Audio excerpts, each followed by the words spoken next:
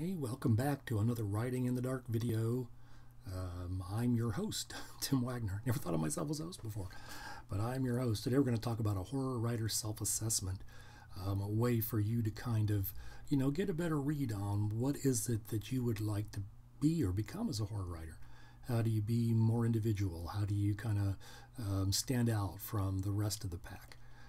How do you avoid just being another person who writes about zombies and werewolves and the same stuff that everybody else writes about? So you can do this, do it in your head while you're listening to the video, but you can also go ahead and stop the video and write stuff down if you want to, or listen to the video once all the way through, come back, listen to it, write stuff down again. But this is like an exercise that you can do, or maybe multiple exercises kind of cobbled together. So the first thing I want you to think about is, what kind of things do you pay attention to in the world? When you're just out and about, what kind of things catch your attention? Do you notice people? Do you notice people who are talking? Do you notice animals? Do you notice sounds? Do you notice signs? Do you notice colors?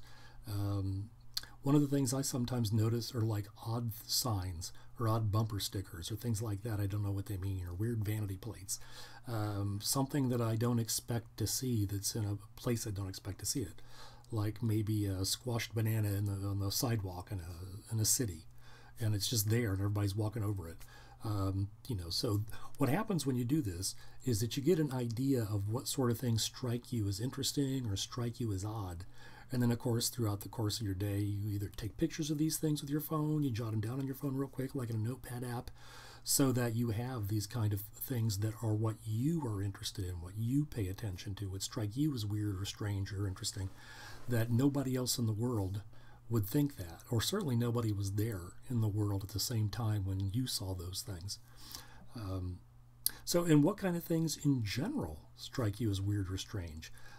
Is it like weird medical stuff, medical anomalies, or is it like stuff from, older times where you look at I don't know, we were talking about medicine, like older medical instruments and they look so strange to you? Is it insects? They strike you as strange. All the different, not just the way they look, but all the different ways that they live and hunt and feed and reproduce. Anything that strikes you as weird or strange. Cults. I like to watch weird conspiracy shows about UFOs and things that I know is not real, but I'm fascinated by not only the stories people tell, but by the people themselves. How what they're fascinated with and why they seem to be so fervent sometimes about these things. I'm interested in unsolved mysteries. I think those things are kind of interesting, whether they're down to earth ones or whether they're ones that have some kind of weird sort of supposedly supernatural angle or anything like that. So the things that strike you as weird, that you notice, behaviors that I see people doing that I can't figure out why. There's probably a reason for it, but I don't know what it is. For example, once I walked into a McDonald's and there was a guy that had a giant pile of cheeseburger wrappers, and he was eating another cheeseburger.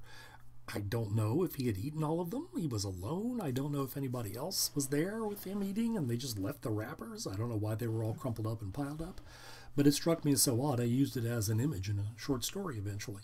Of course, I had to write it down or I would have forgot about it. So what sort of news or nonfiction articles are you drawn to? Are you drawn to news about crime? Are you drawn to science news? I like articles that are about weird concepts in physics that kind of tell us that reality may be different than we think, or articles about how the whole universe is a simulation and we can finally prove it. Now, those seem like science fiction ideas, but I like to use them in my horror. To me, they're more cosmic ideas than they are science. That's just the way they strike me. And they work really well sometimes as a deeper kind of background in some of my, especially my horror novels, but I'll use them in short stories too. If you don't normally, and this would count for YouTube videos too, could be anything. In terms of content that's not fiction, not movies, not books, not comics, whatever, but nonfiction content that you'd be drawn to. And then, of course, you pay attention to that stuff, record that stuff, so you have it later. What sort of images, photographs, artwork are you drawn to? What kind of imagery, just grabs your attention? Is it paintings? If it's photos, is it black and white? If the photos, what are the photos of? Are they the photos of animals? I like photos that sometimes you can't figure out what they are at first, like a little mystery, and you have to look at them. I especially like the ones where somebody's like, there's something there you got to see, and you look at it and you can't find anything, and it's probably a joke on you.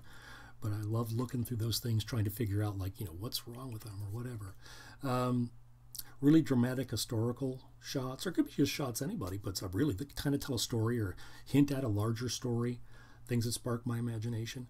So you might have to spend some time, if you're not sure about this, just looking through some photos on social media, maybe doing an image search, like on interesting photos, weird photos, interesting art, weird art, scary art, dark art, bizarre art, same for photos. Just put scary, dark, bizarre in front of it. And just to see which ones, kind of things grab your attention. Mysterious photos, mysterious art. And you'll start getting a feel for, like, the images that impact you. So, you won't be using images like werewolves and full moons and haunted houses that everybody else uses. I don't know, you might be attracted or intrigued by photos of wheelbarrows. I don't know why. And you'd end up with a wheelbarrow as an image in a horror short story, or maybe somehow in your novel or whatever. Or if you're an artist, you might do some scary painting of a wheelbarrow. However, anything can be turned into horror, depending on how you present it. But the thing about a wheelbarrow is, who else is going to make this a horror thing? But everybody's going to be doing skulls and stuff like that. I mean, you can see from my little pops there, a lot of them are just icons that they're cool, but you don't want to be a person who's doing the 3,000th time that somebody's written a vampire story. You could be the person the first time to write the weird wheelbarrow from hell story. So other things to take a look for is, I call it your horror landscape, but it's really just experiences you can draw on from your horror fiction. Like, for example, I've lived most of my life in Southwest Ohio. I've lived a few other places, but mostly, around here, Central and Southwest Ohio. So most of my fiction is set there just because I grew up here and know it. I've taught English at a community college for 20 years and taught part-time at various schools 10 years before that. So I've spent my life around colleges and schools, students, teacher. I have 2 adult daughters. I got an ex-wife who's a psychologist. I've been married to my second wife for over a decade. And she's an artist and does all kinds of stuff. She's a falconer. She's used to train horses and knows all kinds of stuff about horses. She's a gardener. She has a million interests. She's a genius and knows tons of stuff. So all those things is kind of like the landscape I have to draw on to pull things into my fiction in different ways. And of course, if I spent more time, I would come up with a lot more. So I do tend to write stories about parents and daughters. I do tend to write stories about spouses that are, for whatever reasons, distant. I do tend to write, I draw on the interesting things around me. So I draw on, like, bird stuff that my wife tells me, cool stuff about raptors and how they act. So knowing your horror landscape gives you an idea of what you can draw on that, nobody else can. Certainly the combination of all those things together. Probably you're the only person in the world, maybe the history of the world, that has that combination. And it's a great place to go to if you're looking for material to draw on to write original fiction. And then what's your horror philosophy? So this is like an overall worldview that can form a foundation for your horror fiction. So the stereotype in horror philosophy is good versus evil. Sometimes it's based on Christian myth. So it's like, Christian God versus Christian devil, with humanity in the middle. But I don't do that. One of the things that always strikes me is a huge question for humanity is we know that we're going to die. We know the whole universe is going to die. Entropy always wins. There's nothing you can do. So how do you live with that? How do you keep going? How do you find meaning?